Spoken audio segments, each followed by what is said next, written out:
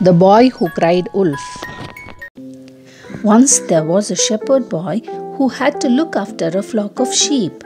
One day he felt bored. He decided to play a trick on the villagers. He shouted, "Help, help, here's a wolf." The villagers heard his cry and rushed out of the village to help him.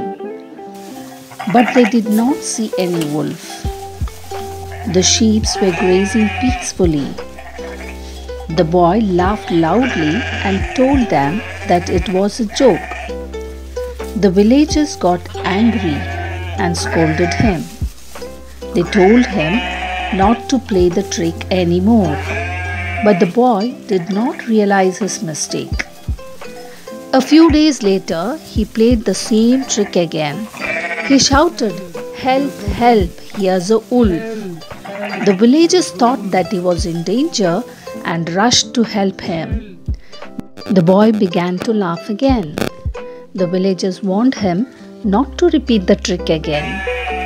Angrily, they returned to the village.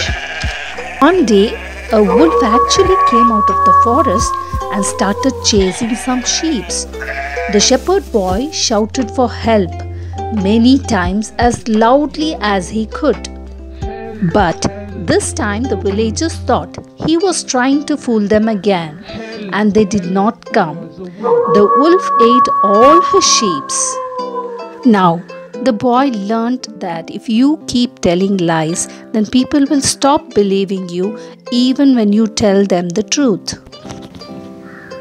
Moral: liars are not believed even when they speak the truth.